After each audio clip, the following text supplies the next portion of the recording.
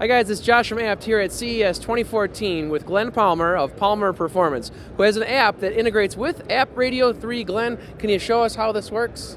Sure. This is a smartphone app. There is a required hardware to tie into the car's OBD2 port. That wirelessly is sent to the smartphone, which connects to the Appradio3, so that the Appradio3 takes over screen controls of the app. Our app is very detailed car information and diagnostics tool. It takes many of the components that are available from the car's computer, shows them on the screen. It looks like there's a lot of options in that left column to navigate through. There are several different options. The dashboards themselves give quite a bit of information about the motor controls and their functions and what's going on with the car. We have some very detailed mileage calculations and things going on, so you get a histogram of mileage rather than just the instant and average, but we also give that. A lot of these features with the various gauges, they're changeable, so we get more options. The customer can choose what they want to show on the screen. A long touch puts you back to the main menu, which shows some of our other features. There is a performance screen where you can run a quarter-mile time, 0 to 60. It actually runs you through the yellow and green light for a drag race. All right. And if you want to boast because you had a really good run, it will send a shared page screenshot off to your buddies. That's fantastic.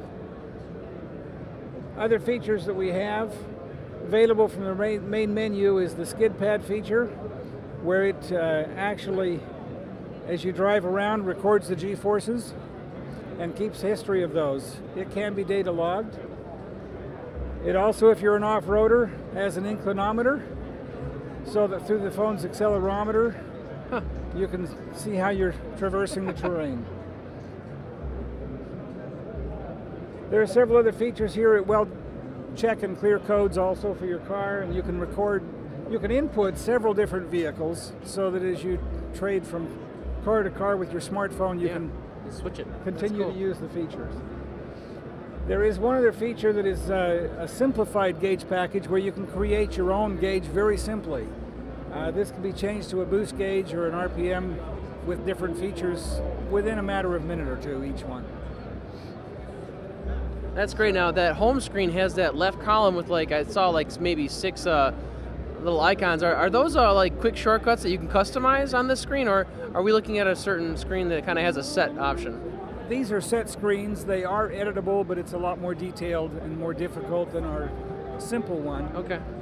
And so we have tried to put in several different options where we switch it from intake temperature to power or other things, so the customer can try to customize it a little bit with what they have.